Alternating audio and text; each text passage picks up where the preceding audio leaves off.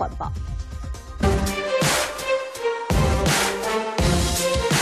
流线外形、酷炫车身，更拥有超跑级性能，0到100公里加速不用2.5秒。这名为“刀锋”的新车款，卖点不在外形，而在制造过程。Let's go build the world's first 3D printed supercar。3D 列印车的组装现场却像小朋友玩积木一样，只见工程师逐一拼装零件，其中银色的节点更是设计的关键所在。You use fine metal powder and a laser, and the laser actually is controlled by a computer and melts the aluminum exactly where you need the final material to be. 以铝合金材质的节点搭配碳纤维管材，让3D 列印车坚固又轻盈，整辆车不到640公斤。而用多少印多少，不浪费原物料，更让创办人自信呛虾，自家产品绝对比特斯拉更环保。I learned that lesson really by having built a large format all-electric car, looking at that full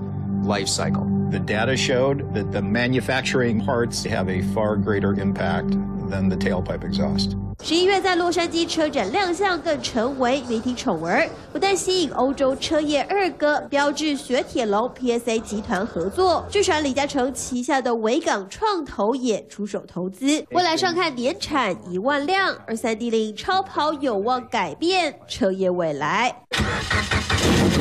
CH88综合报道。